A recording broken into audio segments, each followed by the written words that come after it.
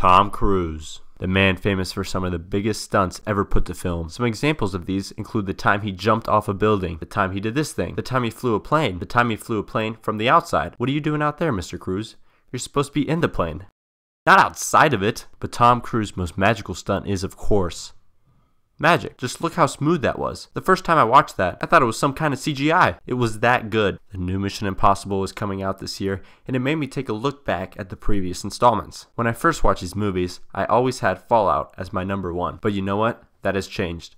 That's right, after further evaluation, Mission Impossible Ghost Protocol is, in my opinion, the best Mission Impossible movie. And here's why. Spoilers to those who haven't seen a movie that came out when phones looked like this. The greatest quality the Mission Impossible movies have story-wise is their ability to improvise. We see Tom Cruise and the gang always thinking quickly on their feet during these missions. When something isn't as it seems to be, and our characters have to deal with that, it's very exciting. I firmly believe that Ghost Protocol is the most effective at putting these characters in these positions. Gadgets are a big staple in Mission Impossible movies, and the team is often relying on them. What happens in Ghost Protocol? All the gadgets malfunction. I seriously can't think of a single time a gadget in this movie works. And they foreshadow this in one of the first scenes of the movie when the famous self-destruct thing doesn't work. The purpose of having these tech malfunctions is to force these characters to work as a team, to create a different solution to the problem. It's just so much fun to watch. I love the fact that this movie doesn't portray these people as superheroes also. They are really skilled, but they're just a bunch of guys and girls trying to achieve a really tough challenge. A tiny moment that perfectly encapsulates this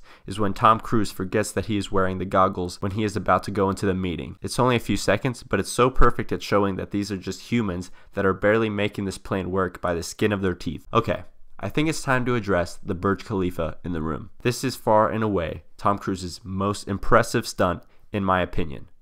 Outside of the magic, of course. It may not be the most dangerous stunt he's ever done, but it certainly feels like it. The main reason why I love this stunt so much is because they incorporate it so well into the narrative. And come on, they took out multiple windows of the Burj Khalifa and had cranes sticking out all over the place to film him. You just have to respect how difficult it must have been to film it. I would also like to discuss how different this movie feels compared to the other Mission Impossible movies. It's basically 3 big missions weaved into a narrative. And the missions are the best part of these movies anyway, so nobody's complaining. Outside of the Burj Khalifa scene, we get the wonderful Kremlin break-in. The whole scene with the projector thingy is so well done. It was both funny and intense. And the third mission is very interesting because it switches things up and puts Jeremy Renner's character in the dangerous position instead of Tom. That's right. Me and Tom Cruise are on a first-name basis, so we get some funny moments out of that. This movie doesn't have as much action as the other Mission Impossible movies, and yet it's still as entertaining and suspenseful. I love this movie, and you should absolutely give it a watch. And if you have seen it, give it another watch. There's nothing wrong with watching a movie more than once. Thank you so much for watching. Don't forget to like, subscribe, and share.